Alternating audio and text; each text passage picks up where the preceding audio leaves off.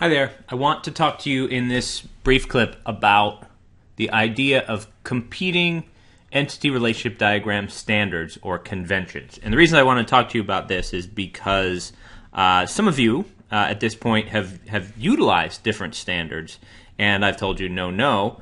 And I wanted to spend a little bit of time investigating why that is, because you might say, well, I looked online or this is used in my organization. It seems completely credible. It has many of the same pieces that we have in this class. They're just put together differently. So what's the big deal? And I think that's an excellent question that we should investigate a little bit. So there's a joke in IT and probably in other disciplines. The great thing about standards is that there's so many of them to choose from among. And the reason that is funny, in theory, you may not find it hilarious, is the whole idea of standardization is everybody benefits from doing something exactly the same way. And so the funny bit is when you have multiple standards to choose from among, then everybody isn't doing it the same way. Many people are doing it entirely different ways, and you have kind of a Tower of Babel problem, where people who have embraced different standards cannot talk readily to one another. And so, if we had 2 or 3 times as long together, we would spend some time talking about the most popular standards and how to translate or convert, one into the other. We won't do much of that, but I want to go through some of them and talk a little bit about them. Of course, here's ours, right? Very familiar to you by this point. We've got a look across convention for our cardinality. We say, let me get my stylus going here. We say, in terms of assessing the employee's cardinality, we represent that across the relationship, which you might say is completely crazy, because why would you put it over here if it actually relates to the employee? But the reason for that is because how it lends reading. A given employee can be involved in, or whatever we would call the name of this relationship, at most one department. So it reads very nicely left to right, and it reads very nicely in the passive voice right to left. A given department can have involved in it at most many employees. That's why we use the look across convention.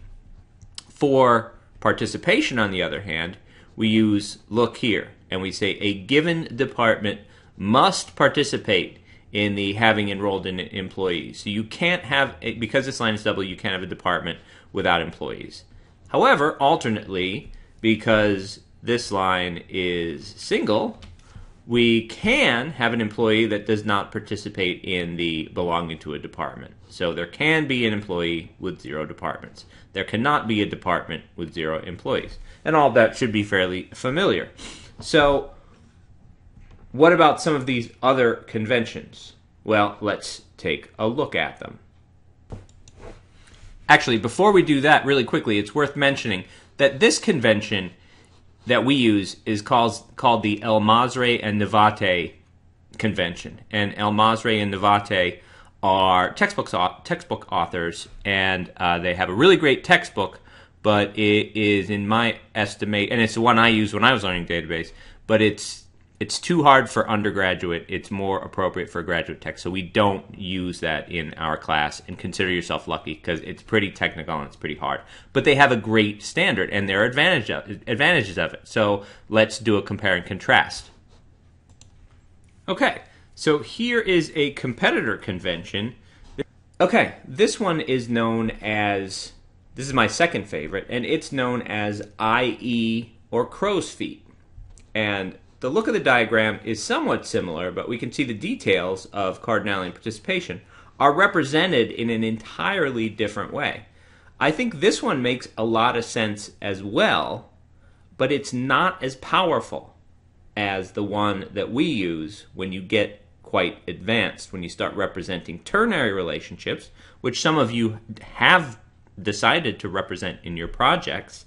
Things don't work nearly as powerfully or as effectively with the IE or crow's feet convention, but it makes a lot of sense. A given employee can work for from 0, hence that 0 there, to at most 1 departments. Oh, that's compact, that makes sense, that's useful. A given department can be worked for by at a minimum 1 and up to many, because of this little 3 crowfoot thing, employees. So a department can have between 1 and many employees, and an employee can have between 0 and 1 departments. Nice logic, not as powerful. Let's look at one other that you may see from time to time. Okay, this one, I can't remember the name of this one, it's not terribly important, but it's sort of a hybrid of the two above. It looks a lot like our convention here, but it represents things differently. And it's got the pair sort of feel, from 0 to 1, from 1 to many over here. They're pairing things. But just to show you, not like you need to remember these. You should be familiar with this one because it's quite common in practice, and you may run up against it on the job or on the internet or whatever. But just to show you the potential for confusion, this one has a look across convention, and so you can have an employee working for many. You can have an employee working for at most 1 departments, potentially 0 departments, but that information is represented on this side of the equation, where that is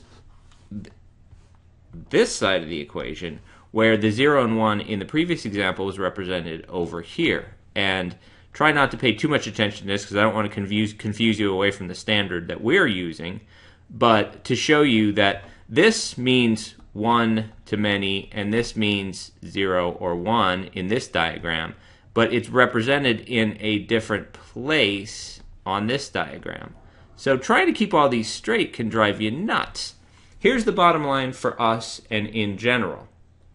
You need to have a standard for yourself and your organization. You may not get to determine what that standard is, but the standard is necessary to assure that everybody means the same thing by representing information in the same way. If you have this crazy crossing wires situation, you may represent something and somebody says, "Oh yes, I know exactly what you're saying," and it could mean exactly the opposite, literally exactly the opposite of what you are trying to communicate. That is a recipe for disaster. So what I have and will continue to ask is that you embrace our standard, because we need to make one standard stick and run with it if we're to hope to learn anything, because trying to deal with multiple standards is more than I can handle and more than I would ever expect anyone else to handle. Final word, our standard is very elegant, it's very powerful. It is probably not the most common standard, but I think there are advantages, and not least of which is it is an N-ARY standard, N-ARY, which enables us to, let me write that down, this is N-ARY, which means we represent relationships physically on the diagram, which enables us to represent ternary and N-ARY relationships, which are very common in modeling. We don't cover them in much detail, but is extremely handy, and I just like it best. And there you have it, some justification and some insight around varying standards and our standard in entity relationship diagramming. Study hard, and I will see you online.